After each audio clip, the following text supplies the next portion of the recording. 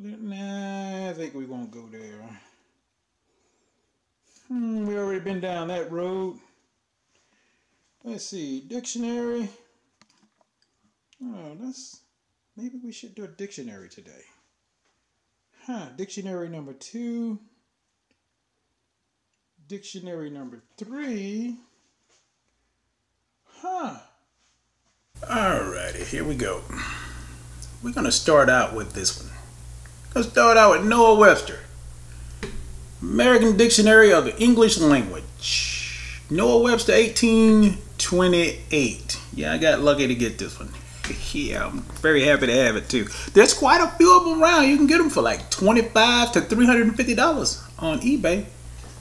It's good to have. The reason it's so good to have because, as you will see here in a few seconds, shit has changed.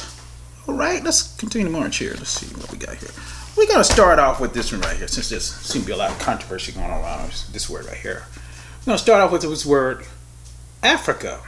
Africa. It was one of the 4 quarters of the largest division of the globe.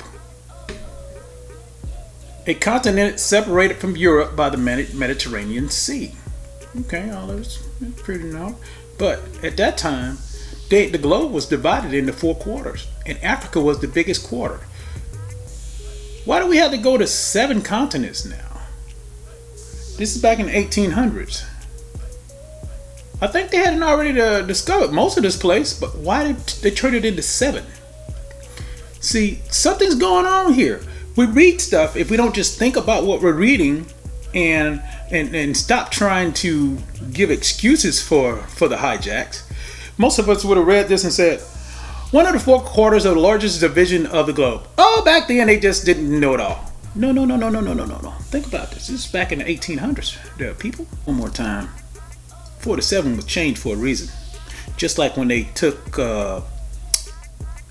Israel out of Africa and made it the Middle East. The same way they're trying, believe it or not, they're trying to take Egypt out of Africa. Okay, moving on. Let's move on to the next one. What else we got in this thing? This is interesting. This is working with the word black. Check it out. Let's see if I can get this thing to hold straight. I'm having to hold this camera in my hand because I found a better way to record rather than having to import after recording from the iPhone. Alright, black, pale, wan, livid, blaken, to become pale, to turn white, to become black, to blacken, Blake, ink, back up. How the hell is it black is to be turned white? Alright, I told y'all, this English language is a lot of spells, and this is a spell they're working on our ass right now. We're running at the I'm black. Okay, right. Alright, let's continue to march. Bleak, pale, wan, livid, bleak, ink, bleaker, to insulate, to be exposed to sun, or to bleach. Now, all you black people out here, so-called black people, bleaching your skin, as you bleach your skin, you become black, you dumbass. Again, to be exposed to sun, or to bleach. Also to lighten. That's what black meant. That's what it meant. Is that what it is? Y'all heard I'm black. Is that part of the game? To make y'all think you're black, and then I was living it too. I'm black. Then when you find out that all these other definitions of black, especially when you go into a law dictionary and you find out black has no standings in law. And again, I say, has no standings in law. You need to check that out. Got another video on it. Anyway, let's continue to move. Oh, bleaking, to bleach. To bleach is black. When I put bleach on my white clothes upstairs, I try to make them more the color white. Alright. Bleak, ink, black, pale, wan, bleak, shallow, bleacher, to bleach. To bleach. It is remarkable that black, bleak, and bleach are all radically one word. The primary sense seems to be pale, wan, or shallow, for which has preceded it the present variety of signification. That's what black was back in those days. Right? Let's go to this here word that everybody seems to love. They're gonna love this here probably in a few more months. Right now, with the beginning of December, they're gonna love this here word in about 3 more months. Okay, let's see what they're gonna love. Accents, Easter. The Germans would still have it. Ostern, supposed to be from Oyster, the goddess of love, or Venus of the North, in the north of whom a festival was celebrated by pagan ancestors, or by their pagan ancestors in April. Now, you still want to hold on to Easter? This is what it was. This is what it was and what it still is. You can try to say, well, we just doing this here to be with family. Yes, which their pagan ancestors celebrated in April. Once this month was called Ostermonat, or Ostermonat. That sounds more German. E-O-S-T-R, Ostermonat. Okay, Easter is supposed by Beta and others to be Astarte of the Sidonians. Y'all people need to research what you following and what you believe in. Man, boy, I tell you. Anyway, I'm not going to continue on. We're going to move on to the next word. I will say again, your ass need to research before you start to follow shit. And why would this word be in the Bible? I mean, this word from a Bible and from some old books and old literature be in this dictionary if it had no truth in it? The word we have here is the word firmament. Okay, now check out what they call the firmament. The region of the air, the sky or heavens. In scripture, the word denotes an expanse, a wide extent. For such is the signification of the Hebrew word, coinciding with region, regio, region, and reach. The original, therefore, does not convey the saying of solitude, but the stretching, extension, the great arc, or expanse over our heads.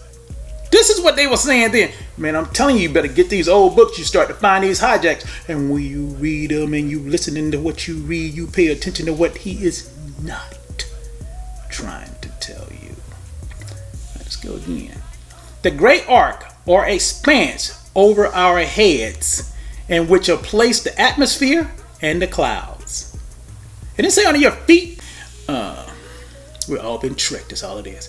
In which are placed the atmosphere and the clouds, and in which the stars appears to be placed and are really seen over your head. This is why when I go to a damn beach, I'm here in Florida, I look across the Gulf of Mexico, then I drive across over there on the east coast of Florida, and I look across the Atlantic, and I cannot see stars until I look up or take my telescope up, or either my Nikon P900, all of these three items up 37.5 degrees and higher. If I'm on a bowl of water looking across a huge, massive water, I should be able to look off of it. I shouldn't have to look up to see stars. Okay, and you can see right there. And God said, let there be a firmament in the midst of the waters, and let it divide the waters from the waters. We need to pay attention. The truth is right in front of us, but we choose not to see it. We choose to listen to what another man is saying. That's why I don't have you to listen to what I'm saying. I try to read in front of you. I grab what they have written so you can read as I speak it. There's no lies coming out of me. All right, let's continue to march here. Word gay. First definition of the word gay back then was merry, airy, jovial, sportive, frolicsome. It denotes more life and animation than cheerful. Let me smile and the world was gay. Next definition, fine, showy, as a gay dress. Let's get on down to the last one. Number 3, inflamed or merry with liquor. Now, I would imagine this is where they actually got you people thinking that what gay is, because this is what happens when a lot of people get full of liquor and they got that little sodomite in them. They become this one. Inflamed or merry with liquor, intoxicated, a vulgar use of the word in America. This is what they tried to make the word gay into. They tried to make the word gay into something vulgar. And they did. Not just tried. They did, because the whole world went for it. Because I remember when I was back in the mid-70s, I used to use the word about, I was jolly and gay. Ooh, that sounds nasty saying that shit now. Whoa, no, I never was that. I don't have no booty duty. No, do I have it practice upon me. All right, moving around. Medic. Now, you got some folks around here, and please do not think I am a racist on this here. I'm just going to tell you what it means, okay? The word Semitic.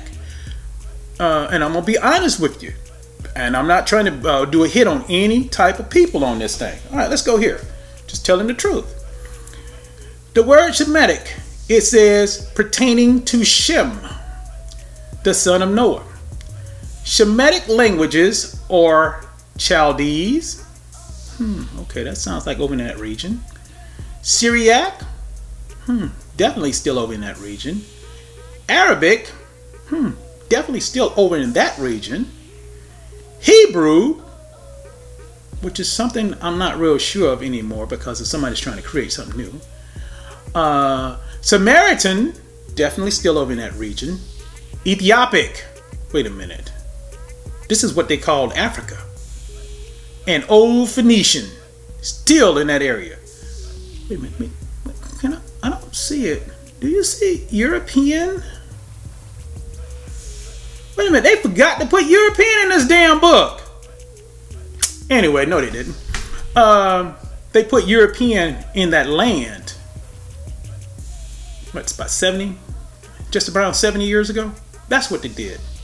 This is no hit on the people who are there. Your forefathers has provided you an inheritance of lies. Don't believe me? Read that book you call the Bible. It tells you there. Alright, this word right here goes along with that gay word, but this is what they did, and they took gay and they turned it into this. Sodomite, an inhabitant of Sodom. Now, if you practice this here, that's your own business. I do not participate in it, partake in it, but I am not your judge and I'm not your God. However, I do have my own opinions and this book. I didn't write this damn thing. Anyway, let's continue tomorrow. Sodomite, an inhabitant of Sodom. Now check out number 2. If sodomy was good, then they wouldn't have wrote this. It says, one guilty of sodomy. Guilty. Guilty sounds like a crime. Let's go further. Sodomy, a crime against nature. If you're practicing in that and you think you are believing in what you call the Bible, I call it the Bible and some other words, it's a crime. And if you're doing any crimes against nature, why are you practicing with the Bible? Makes no sense. Some of you guys who already know what's going on here, you know what I'm getting ready to do. You already know the deal. But I'm not going to give you but one word out of here, and I'm going to keep moving. This is the Zondervan Compact Bible Dictionary. All right, this is a compact version of the Bible of the Zondervans. And let's see what it says right here. When we look up the word ham, because you know people have always told me when I was growing up as I was a Hamite and I'm the curse of ham. All right, ham. It says ham, perhaps hot. Okay. And number 1, it says the youngest son of Noah, born probably about 96 years before the flood, and one of 8 persons to live through the flood. He became the progenitor of the dark races. Not the Negro. Pause. Pause. Pause. I thought all the dark races was the same. That's what they kind of told you, right? Okay, let's continue to march here. Not the Negroes, but the Egyptians. Again, you already know the Egyptians are from the dark races because all they're talking about here are dark races. So if the Egyptians was known as the dark races in this book, Why in the hell is everybody trying to say that they were white? I know the answer, but not on this video. Alright. He became the progenitor of the dark races, not the Negro, but the Egyptians, Ethiopians, Libyans, and Canaanites. Now, as far as Canaanites, somebody was trying to say that we're Canaanites and all that stuff. You have to look at the fact. The fact is, Canaanites are from the dark races. However, there's a way of finding out who the Canaanites are. Another video. It is not who you might think they are. Anyway, continue to march. Bam. But we have to think about this here. Anything that is said nice should be said twice. Let's see what we can find out again. This book right here goes a little deeper. This is the Zondervan's Pictorial Bible Dictionary. Let's see what we got here. And we're gonna look up the same word again, the same word, because we want to make sure of what was going on. Now, trust me, these books have a lot more information in it. Oh my goodness, it will curl your wig. Let's go ham. Okay, here we go. Ham. I showed this one I showed on one other video, but we're gonna show it again here. Let's see if they say the same thing. They say the same thing. Ham, the youngest son of Noah, born probably about 96 years before the flood. He became one of the 8 persons to live through the flood. He became the progenitor of the dark races, not the Negroes, but the Egyptians, Ethiopians, Libyans, and Canaanites. Now, this book is a lot newer than this book. We don't need to see that. We see that this book is a lot newer. All right, we're going to go back to this book, which is the one I just showed you. Same thing, no tricks, moving back, turning in the same pages, going on back. We're still in the same book, no tricks. This book was published in 1963. Now, what was said in 1963 is still being said 2018, 2019, 2020. It's still being said the same thing. So somebody knows what they're talking about and some don't. Again, this is the Zondervan's, I can show it to you, the Zondervan's Pictorial Bible Dictionary. Merrill C. Tenney. You need to look it up. There it is. All right.